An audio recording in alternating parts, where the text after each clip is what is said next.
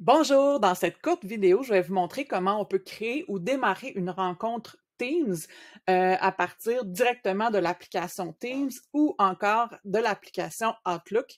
Donc, il existe vraiment de multiples façons de le faire. Donc, je vais vous montrer une rencontre Teams, ça peut être audio ou vidéo. Donc, c'est ces options-là que je vais vous présenter dans la vidéo aujourd'hui. Donc, tout d'abord, dans Teams, on peut le faire à partir de calendrier, on peut le faire à partir de la section Appel ou encore à partir du clavardage. Donc, je me rends à l'instant dans mon application Teams qui se cache ici. On va venir tout d'abord dans la section calendrier. Donc, il y a l'option réunion instantanée. Donc, souvent, c'est celle qu'on utilise le moins. Donc, ici, on fait réunion instantanée. On peut choisir le titre, le nom de la réunion. On fait obtenir un lien de clavardage. Donc, ici, c'est un lien là, que je peux partager avec quelqu'un.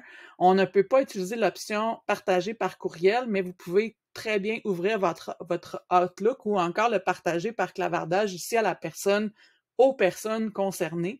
Et ensuite, on fait tout simplement commencer la réunion. Vous avez aussi dans cette option-là les options de configurer les options de la réunion. Donc, qui a accès au clavardage, qui peut présenter son écran, donc partager son écran, etc. Donc ça, c'est la première façon de faire dans le calendrier. L'autre façon, c'est de venir ici. Donc, on a plusieurs options, des webinaires, des cours, etc. On peut tout simplement cliquer sur Nouvelle réunion. On inscrit le titre de notre rencontre.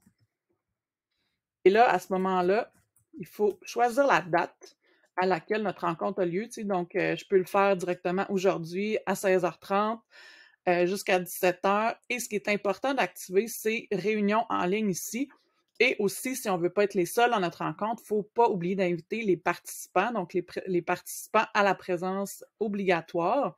On a des présences facultatives, donc je peux venir choisir, par exemple, Geneviève Santerre, ici.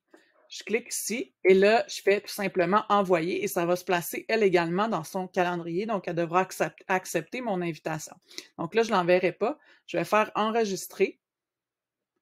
Là, donc là, il n'y a pas personne d'invité à ma rencontre, mais vous voyez que ça m'a créé automatiquement un lien Teams et je peux rejoindre la rencontre à partir du bouton rejoindre. Donc, je peux copier pour l'envoyer à quelqu'un d'autre aussi. Donc, il y a plusieurs façons, là. Donc, je fais rejoindre, je copie le lien, je l'envoie à mes collègues par le clavardage, par courriel, etc. Il y a une autre façon de faire. Donc, si je viens placer quelque chose le 7 juillet à 19h, je peux choisir la plage que je veux. Donc, ça dure 30 minutes, 1 heure, 2 heures. Et là, je viens placer encore là un titre. Je viens choisir, là, la date est déjà choisie parce que je l'ai déjà sélectionnée dans mon calendrier. J'oublie pas réunion en ligne et à ce moment-là, j'invite les personnes concernées et je fais enregistrer. Donc, il y a possibilité d'exiger l'inscription ici, là, donc quelqu'un pourrait s'inscrire. Il y a plusieurs options que je n'ai pas explorées, mais c'est une autre façon de faire. Et quand vous faites enregistrer, donc quand vous cliquez dessus, là, vous avez toutes les options. Donc, ici, les informations de votre rencontre, il y a toutes les informations que vous avez besoin de partager et vos options de réunion ici, qui sont les options là, pour, par exemple, est-ce que les gens ont le droit de partager dans ma rencontre, etc., leur écran. Donc, ça, c'est l'autre façon de faire. En fait, il y a 3 déjà façons de faire. Voyons, je veux juste fermer, ignorer. Donc, ça, c'est les façons de faire à partir du calendrier. Il y a dans la section Appel, donc moi ici, je suis à la téléphonie Teams, donc ici, je peux tout simplement m'en servir comme téléphone, mais je pourrais aussi, dans la section Contact, donc vous voyez ici, j'ai ajouté un contact, donc tous ceux qui sont au centre de service. Donc là, je vais faire Geneviève Santerre. Je peux l'ajouter dans mes contacts. Et à partir de là, je peux clavarder facilement avec la personne, je peux lui écrire un courriel, je peux l'appeler en visioconférence, un appel vidéo ou encore un appel audio. Donc, c'est une façon de faire là, quand on veut communiquer avec quelqu'un individuellement. Donc, si vous avez des questions numériques, je vous invite à m'ajouter dans vos contacts, puis à ce moment-là, vous pourrez facilement communiquer avec moi par Teams. Donc, ça, c'est dans les appels. Sinon, par exemple, si je veux parler là, de façon instantanée avec 2 ou 3 collègues, je vais venir dans la boîte ici. Je vais commencer une session de clavardage. Je ne clavarderai pas. Je vais faire, par exemple, Geneviève Là, je voulais ajouter, on va continuer avec Geneviève Santerre, ici. Puis là, je vais ajouter aussi Aricia, par exemple. Donc là, ça va me créer un groupe de messagerie. Là, je vais cliquer sur Saisissez un message. J'ai pas besoin de m'en servir. Et là, si je clique sur Appel vidéo, ça va commencer un appel à 3. Donc, ça va sonner là, chez chacune de mes collègues, puis ils vont pouvoir répondre là, s'ils sont disponibles ou non. Puis ça peut être un appel audio également. Donc, ça, c'est une autre façon de faire à partir de clavardage. Ça va m'ouvrir un appel vidéo, donc qui est une rencontre Teams, ça va de soi aussi. Donc, ça, c'est les façons de faire, quelques façons de faire à partir de Teams. Et finalement, là, je suis dans mon calendrier Outlook. Donc, je suis dans mon calendrier.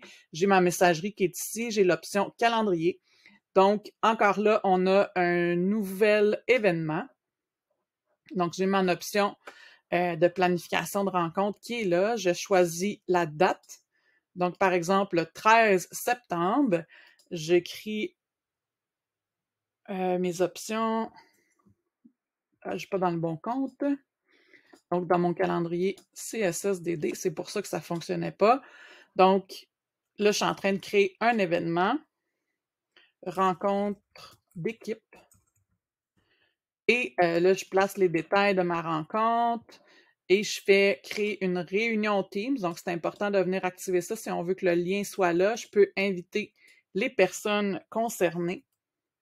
Donc, j'invite encore une fois Geneviève Santerre.